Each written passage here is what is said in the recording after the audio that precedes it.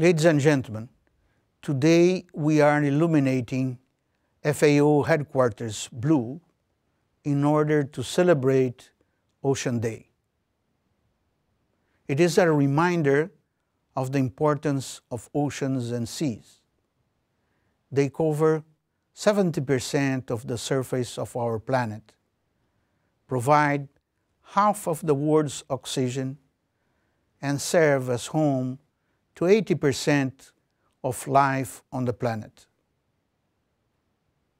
Oceans and sea also are the base of livelihoods to an estimated 12% of the world population, most of them in coastal communities of developing countries. In addition, fish provides 3 billion people around the world, with at least 20% of their total animal protein intake. As the international community is committed to implementing the 23rd Agenda for Sustainable Development, protecting our oceans and seas are more important than ever.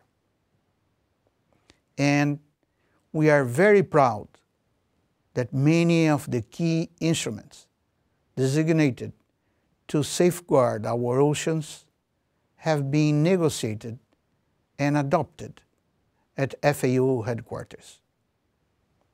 This includes the FAO Code of Conduct for Responsible Fisheries, the FAO Port-State Mechanism Agreement to tackle EUU fishing, and the voluntary guidelines for small-scale fisheries.